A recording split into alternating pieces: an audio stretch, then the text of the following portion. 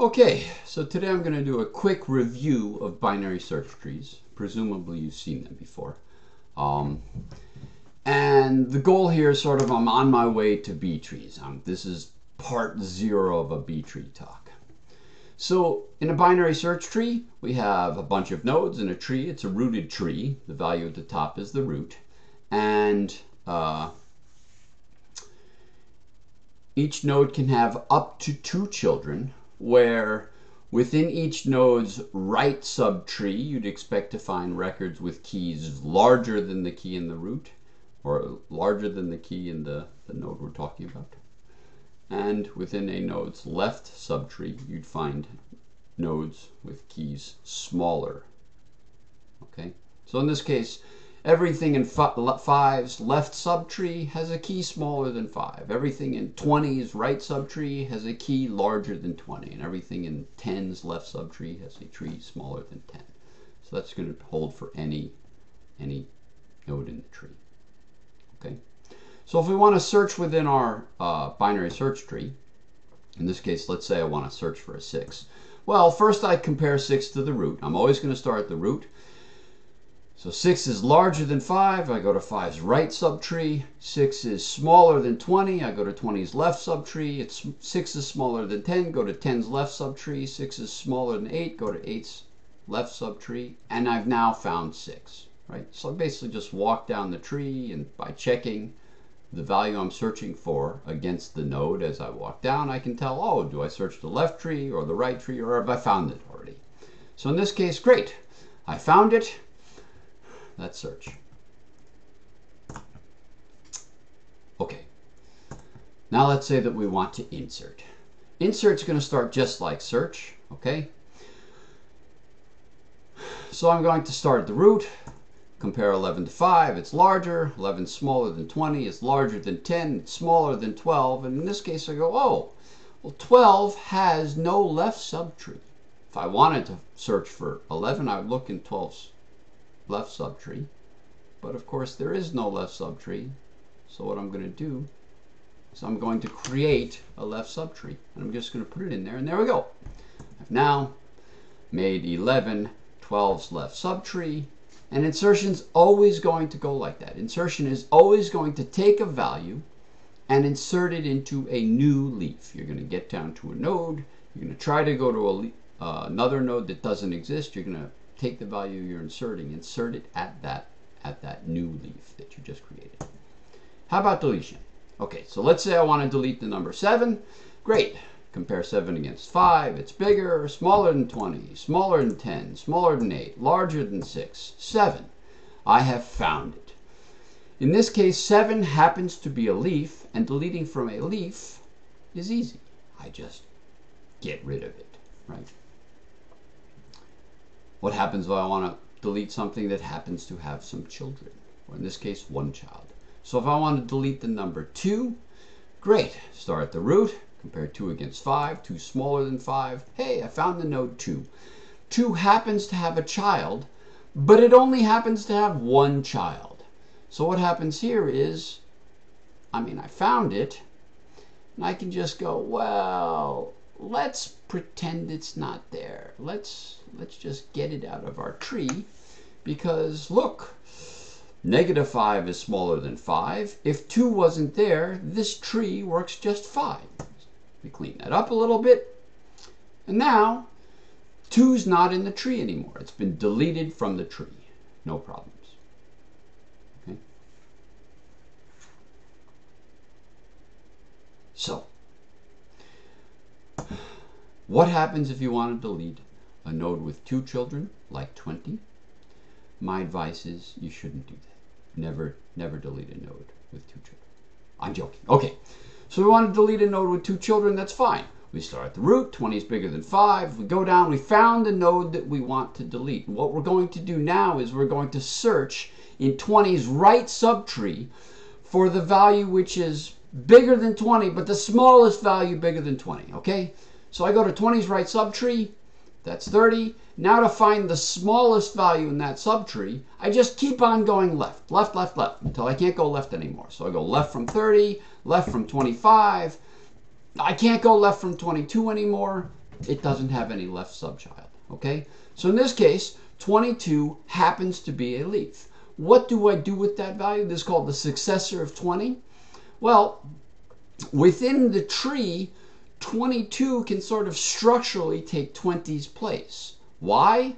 Well, everything in this tree which is larger than 20 is also larger than 22, excluding 22 itself. Everything that's smaller than 20 is also smaller than 22, excluding 22 itself. So what I'm actually going to do is I'm just going to take 22, I'm going to put it in 20's place, and now I go, great, I have this leaf, and I can just cancel that leaf and get rid of it because I know how to delete a leaf. Now 20 is gone. So now let's say I want to delete 22, just to go through another example.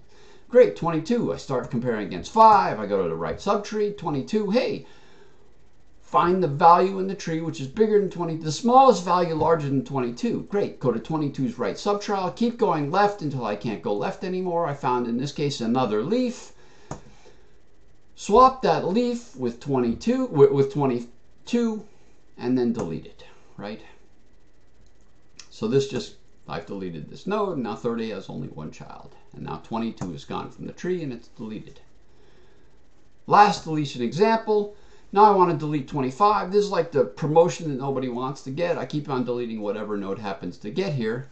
But in this case, I go, great, 25 is bigger than 5. 25 is bigger than, there, I found 25. Let's go to 25's right subtree. Great, 25's right subtree has a 30. 30, I want to go left until I can't go left anymore. I can't go left at all. 30 has no left subtree. Now notice, 30 is not a leaf. 30 has a right subtree. It's not a leaf, but it has no left subtree. It is the successor to 25. Now just like before, what I'm going to do is I'm going to sort of structurally swap the 25 and 30 nodes. And now I'm going to delete this 25. Now it's not a leaf. Before it was a leaf, I could delete it easy. Now it's not a leaf. Well, it only has one child. And we know that deleting a node with just one child is easy, right? So I can delete a node with just one child almost as easily as I deleted a leaf. So I do that, okay? So here we see the successor of the node that's being deleted, the binary node that you're deleting, the successor is always going to be either a leaf, which is easy to delete, or a node with just one child. Why? The successor cannot have a left subchild. I keep on going left until I can't go left anymore. It can't have a left subchild, so it either has one child or no children. So deleting the successor is one of the original easy cases, either 0 children, the leaf case, or just one child. It's easy to delete that successor, okay? There we go. We finished deleting. So what can you do with binary search trees other than, you know, draw little robot-like things, maybe? All right.